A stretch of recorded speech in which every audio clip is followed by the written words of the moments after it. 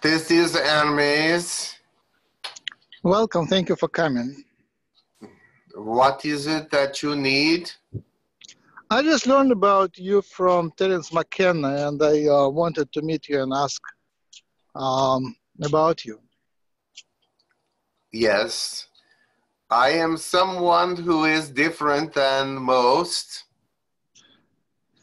So you were shown with a big on Egyptian picture. Yes.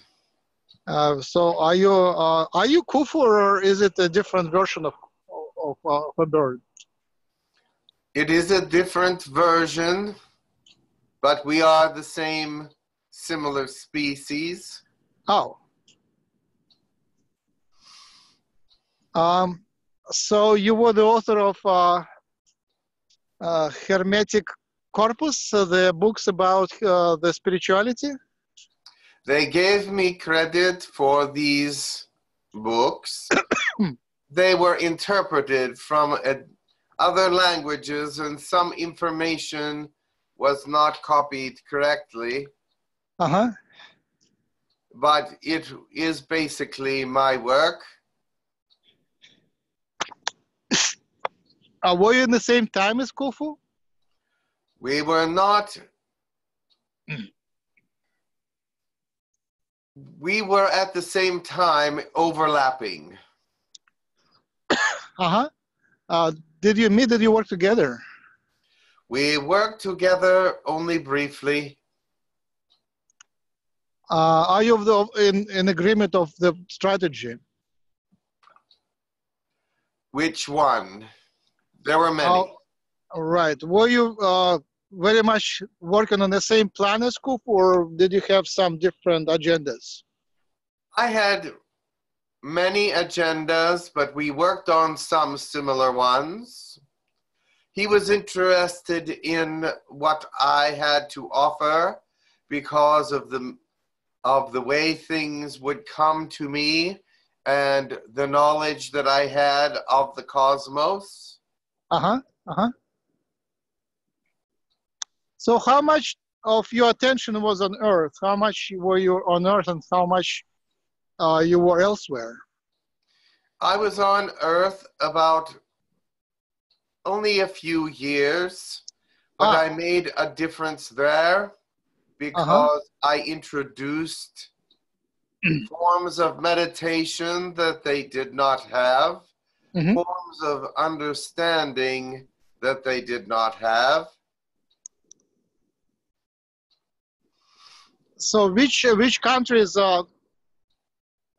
received your knowledge, or which races received your knowledge on Earth? Samaria, Egypt, Greece, sometimes in Rome, Roman Empire, I should say. The Atlantean people also, before me, knew of this information.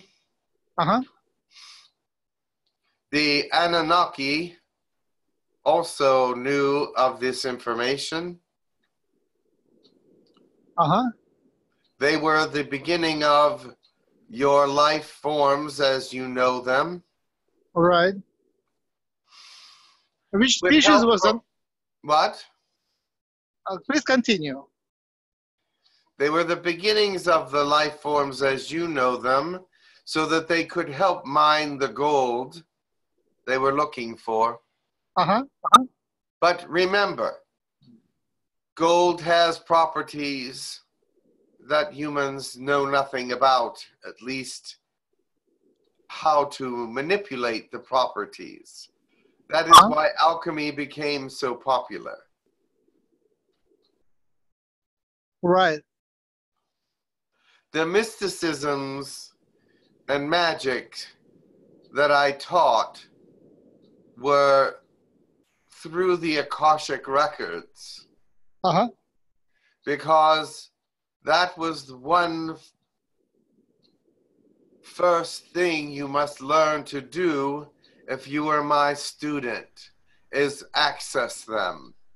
But it may not say that in the books that were written. because it may not have been quite understood that way. Right. The meditations are fourfold. You have the mind, body, and spirit. There are the dream state, I should say. Mind, body, and dream state. Awake, asleep, and this kinds of understanding. You understand where I'm talking about. These are the three kinds of awareness, three kinds of consciousness. Awake, sleep, and spiritual meditation? Awake, sleep, and dream. I see. These are the three different consciousnesses from your realm. The fourth one reaches out beyond all your realms into the cosmos.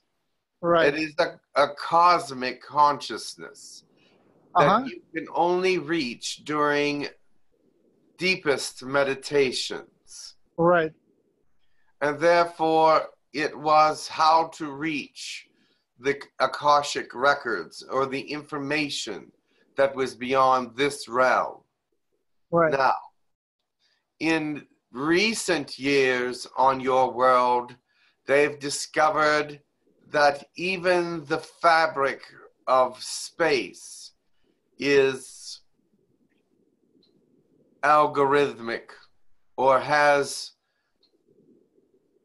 certain electronic principles to it that would seem to be part of a computer system.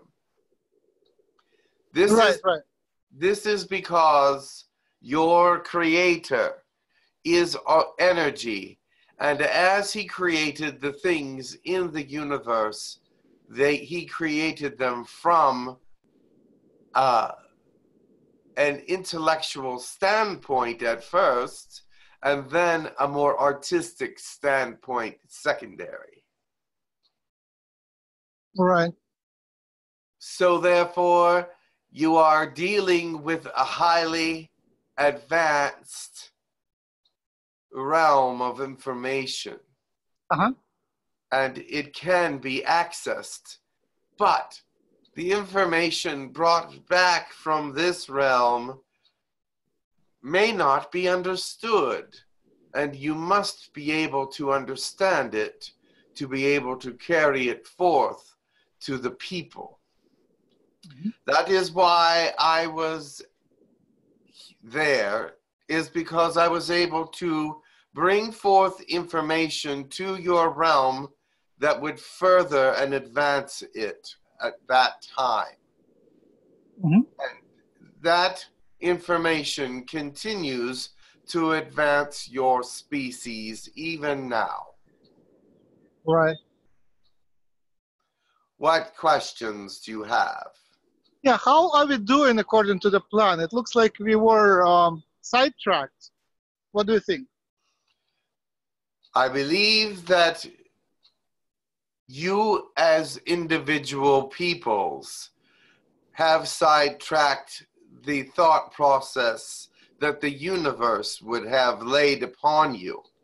But that is rather normal for most civilizations. You see, you have been led all along by the information of the universe and by those who have visited. Do you think there was so many accidental crashes and so much accidental information left on your planet by other species? Do you think that was an accident? I think not. They were guiding and leading you in certain directions, certain understandings, and certain areas of thought that needed to be looked at specific times in history. You have achieved incredible advancement within the last 65 years. This advancement is not an accident. but is being led by the universe and those in it. You are being brought to a place in the future.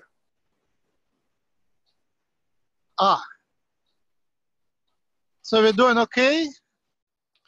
You are doing as well as expected.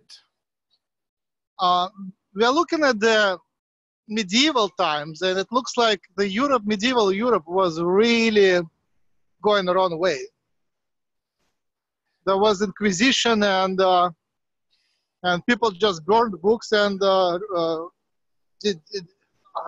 culture was going down.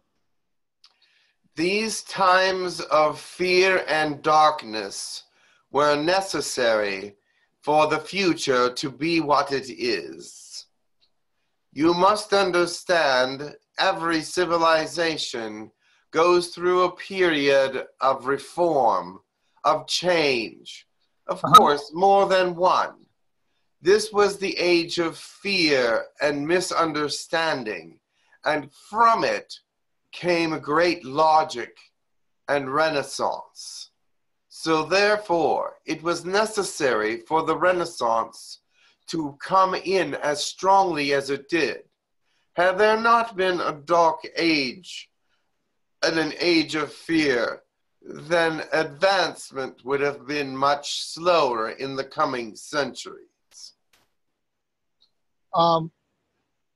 McKenna reminds us that, Terence McKenna reminds us that materialism as a science was given to us by an angel, by Gabriel. It was given to Descartes, René Descartes. And right now we're looking at materialism as something very outdated and very backward. But if our angels gave it to us, then maybe there was some meaning into that. There was some positivity in that.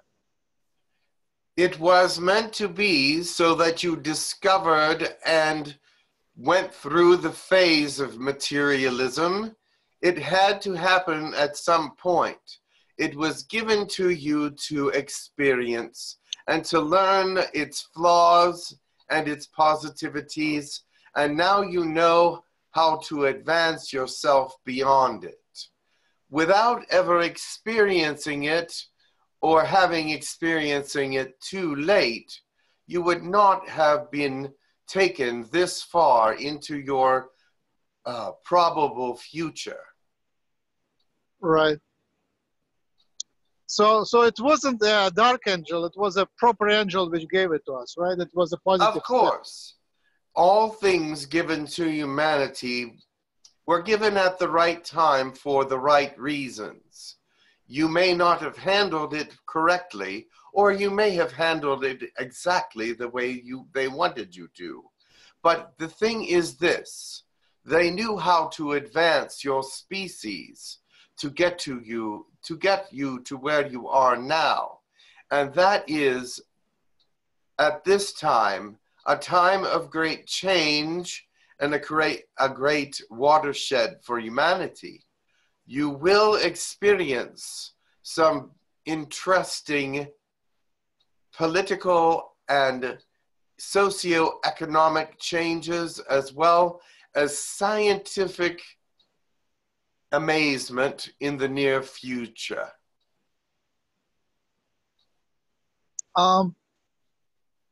So someone says, I think it could be Blavatsky, but I'm not sure, that the main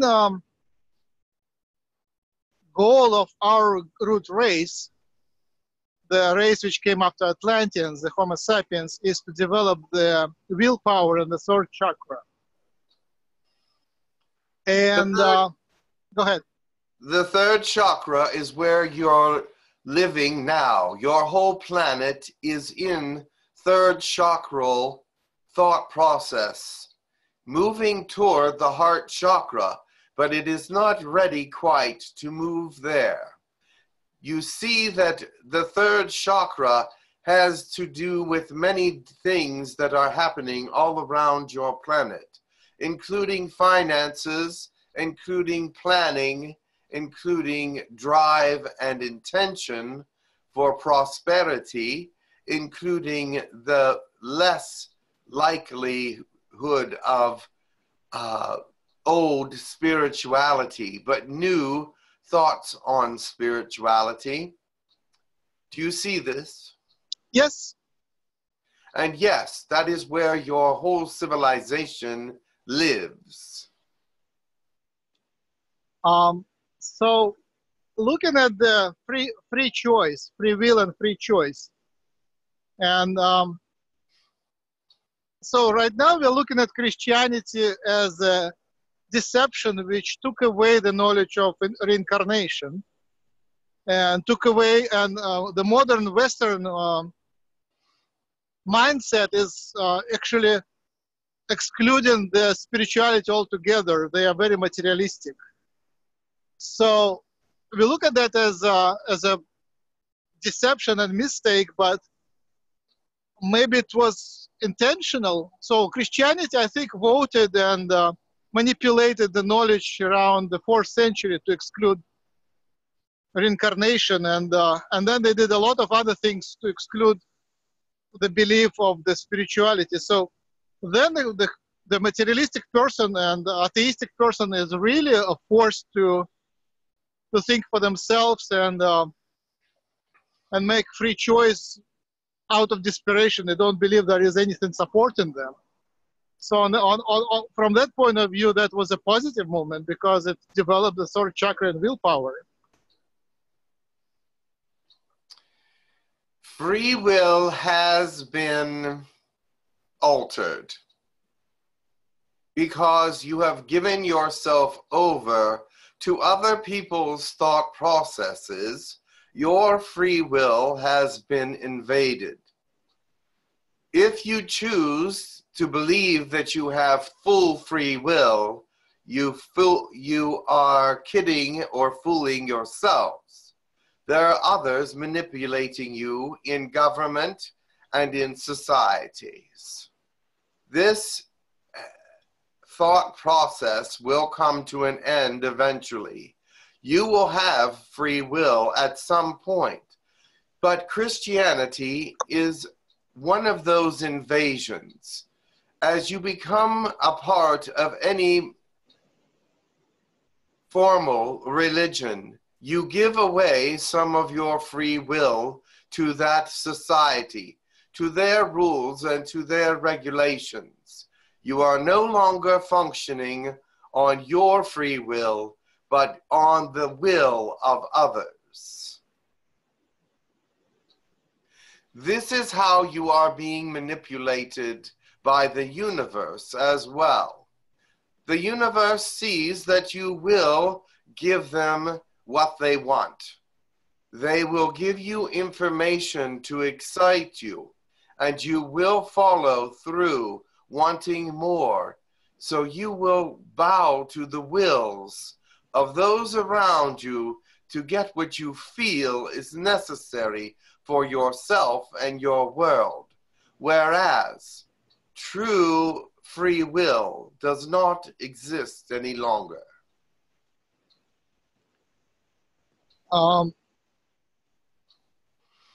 I'm teaching, and we are teaching to submit to the will of the Creator and help the Creator to restore the harmony. Is it Once also you submit to the Creator, He takes your will and it's no longer your own. right? So is it advice? Do you advise to that, or you say that we should still do free will and not to submit to anyone, even the Creator? No. What I am saying is it's just a fact that you have very little free will any longer. What you do have, you have given away. If you choose to give it to an entity or a spiritual place, this is much better acknowledgement of your the way you use your energies than to try to be a spiritual person without any kind of guidance. So you must give over some of your free will to God if you want to be guided correctly.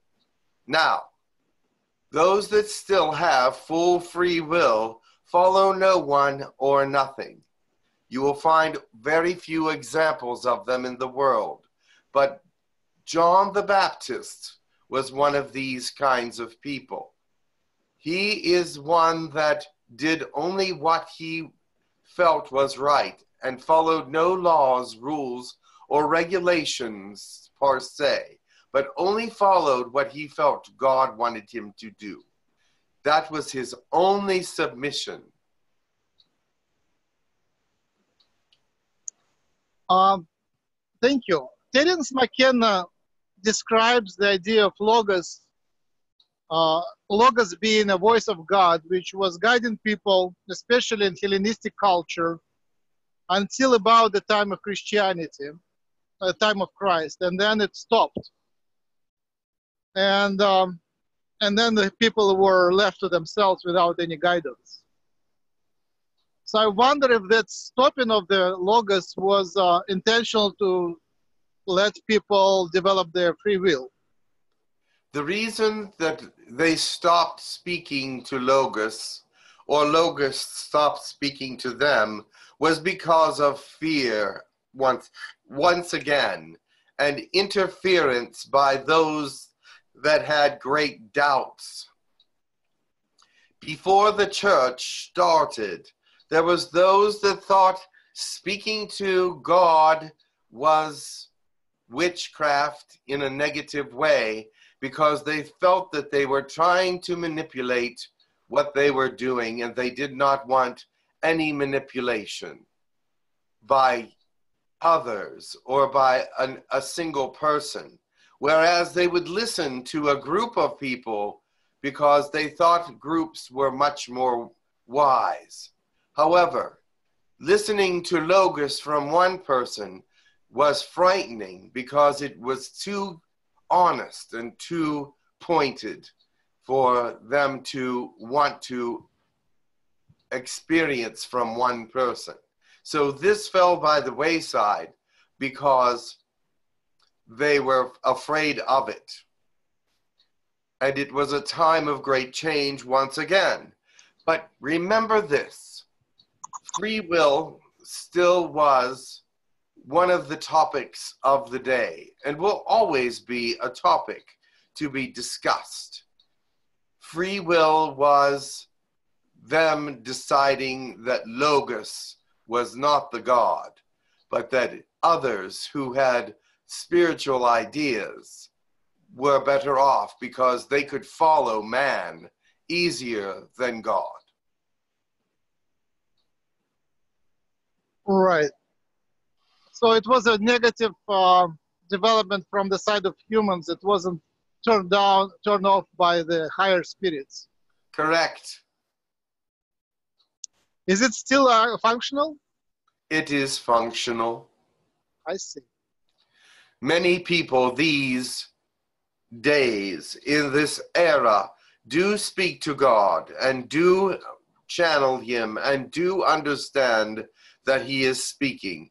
Of course, he cannot come in fullness as he once did, because there is too much confusion, disruption in this plane to come in a clear and full way as he did before.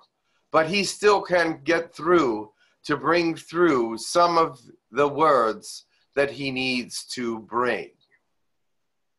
So when you said once the Logos was coming through in full, what times were there?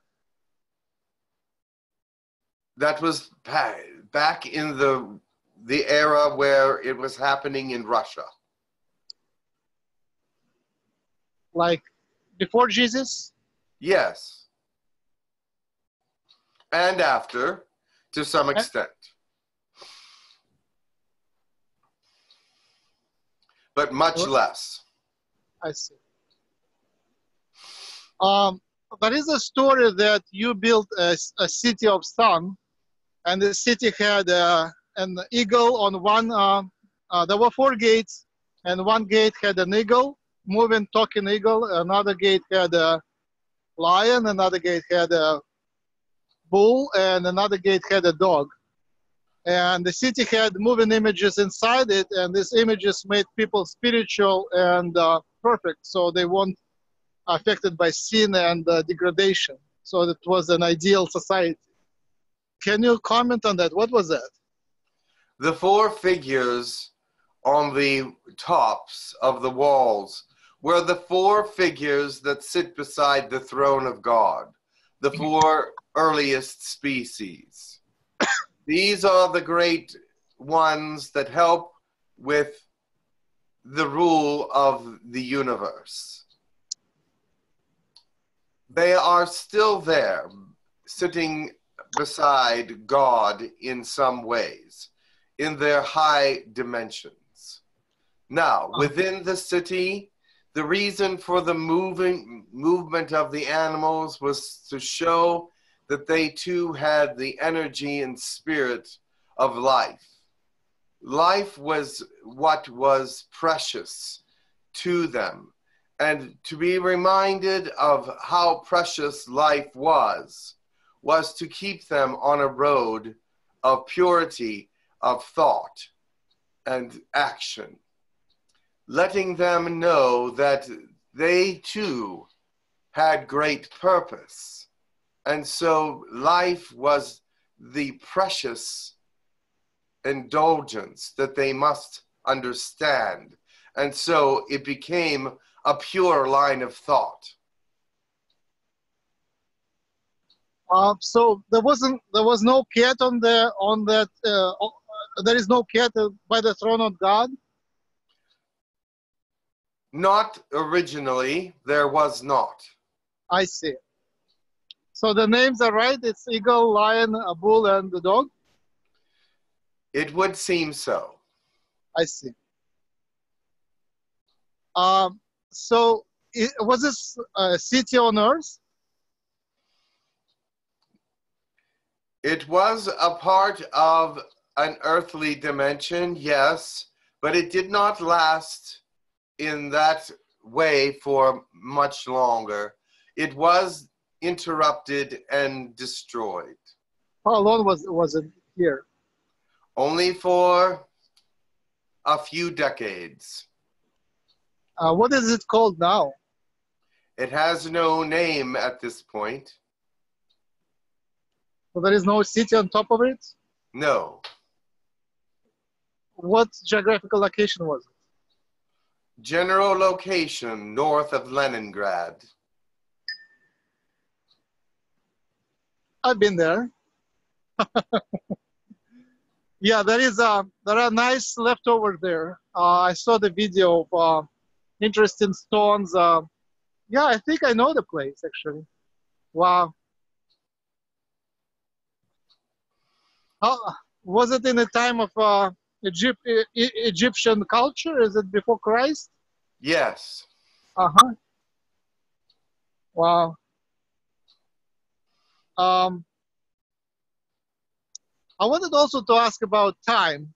We are thinking about the life somehow happening in time. So although time is not existent elsewhere, but in our world it is very powerful.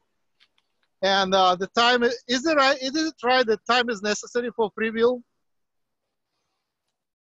Time is necessary for what? For the free will to happen. For previews? No, free wills. Free will. Free will. No, it could happen without it, but time is a good gauge for what it gave us a good gauge for when things needed to happen. And so to be able to gauge how much knowledge was being brought to the earth at one time was a positive thing. It had little to do with free will, but more to do with the evolution of your species. So at some point we are making choices. Yes.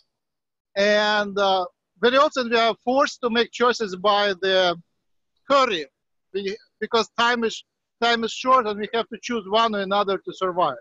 Yes. Very often. So when we make a choice, the second choice or the other choices are basically don't manifest. We choose one, and so the other options, like choosing a wife, you choose one wife, but all other possibilities don't manifest. Correct.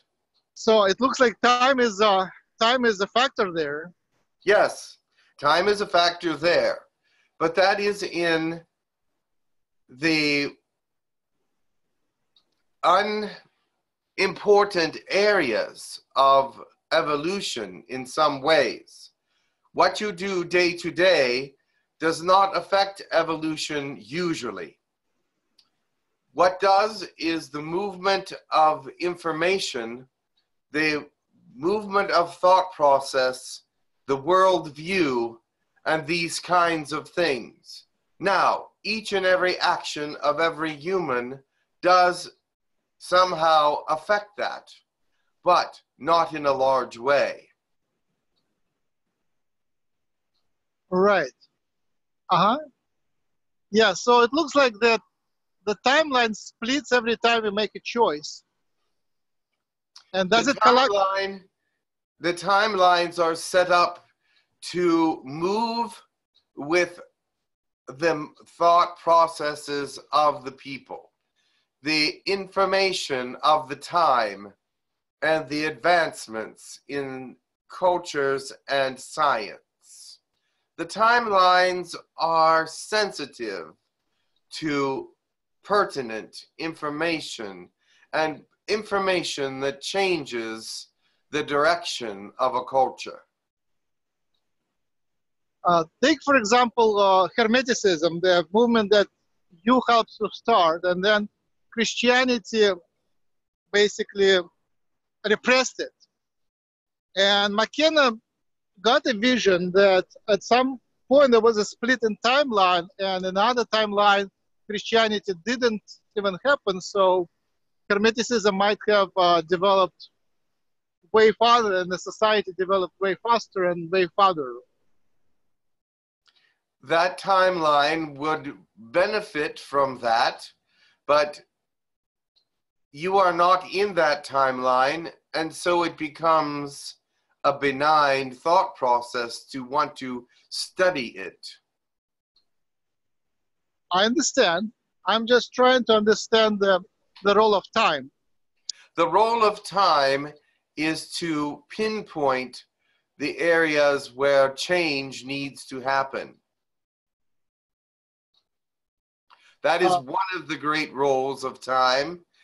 Another is to make a format for the future and guide you directly into the places that are necessary for human life to go. Right. So McKenna, Sheldrake, and Heimerov speak about the causality being reversed in time. That certain events and certain goals direct the events in life. So it's not only that there is a cause in the past, there is a cause in the future, and it attracts certain developments. Certain seemingly random events are attracted to certain outcome. Of course, that is what I am saying. Also, Heimerov speaks about consciousness being a collapse of the wave function, basic collapse of uncertainty into certainty. In some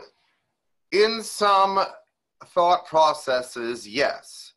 A collapse of a group can cause a change of thought processes within the whole realm. However, when these kinds of things happen, there are always new beginnings. And this is what the goal was all along. To find the place where the old thought process will collapse and the new one will begin. It has to be timed perfectly so that the effects of the collapse will cause the right thoughts and group interactions to cause a new beginning in a different range of understanding. I understand what you're saying. I think you misunderstood my question. Let me clarify it. I am sorry.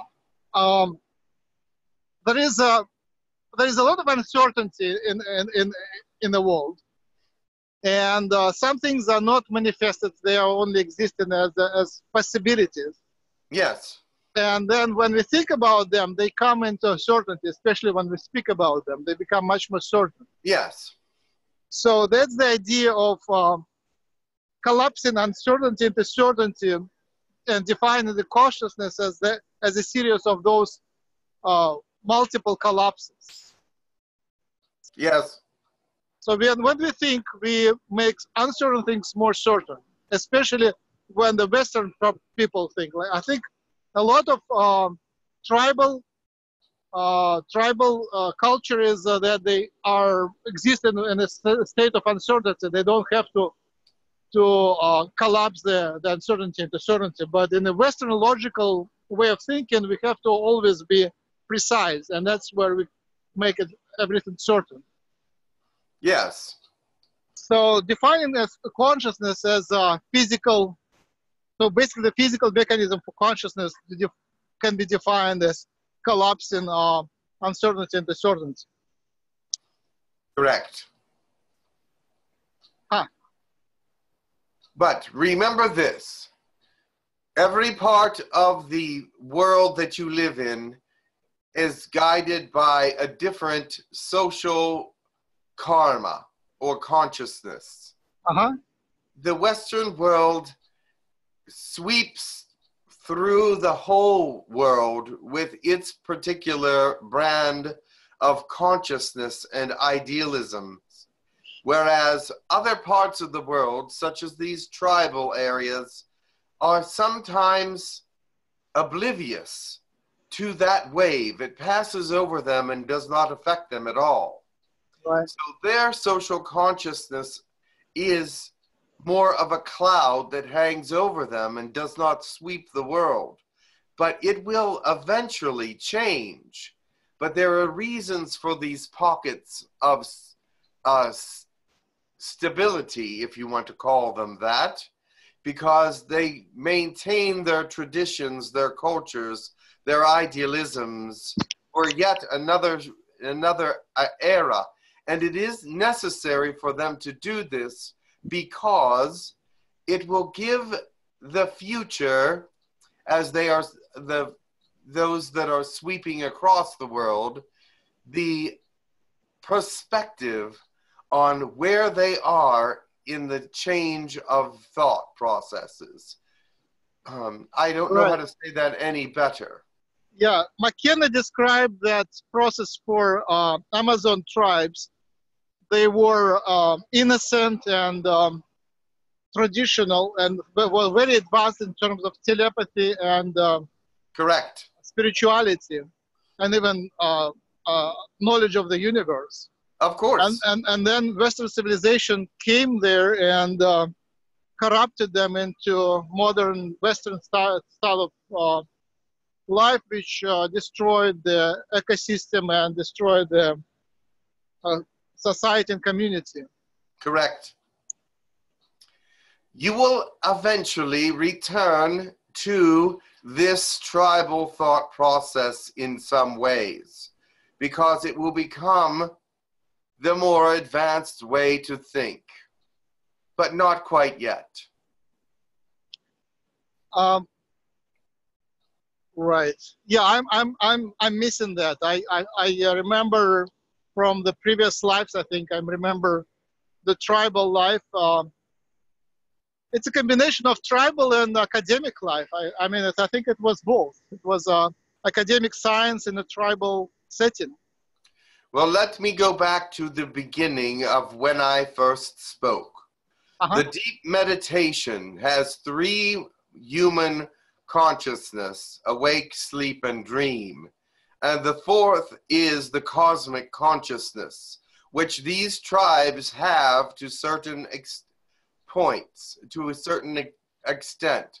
And that is what is necessary for civilization to continue in some ways, is to be able to connect with God in a more direct way, with the consciousness of the universe in a more direct way, so that the information that is necessary for you to move forward will continue to come to your planet and make changes. You will find that there are those in society that when sudden change comes, like the invention of the telephone, more than one person on the planet was inventing the telephone at the same time. You will see that there are different kinds of educations. Einstein's thought processes came on him suddenly from the universe. Tesla got ideas from the universe. They just appeared in his mind because they were able to collect this information from the universe. The universe is always speaking at the right time to advance your civilization. Do you not find that interesting? Yes, absolutely. Yep. Yeah, that's a great goal. The universe is working to guide and direct your planet to survive and not to die. But you yourselves have a death wish at times. So the universe must keep you alive and advance you. Right. Thank you. Speaking about time, I have about 18 minutes left. I wanted to speak to Logos, if possible. Would it be possible to connect to Logos? To God, yes. Uh-huh. It was interesting speaking to you. Yeah, I'm very excited to have met you, and I would love to continue that conversation. I have lots more questions. Very well.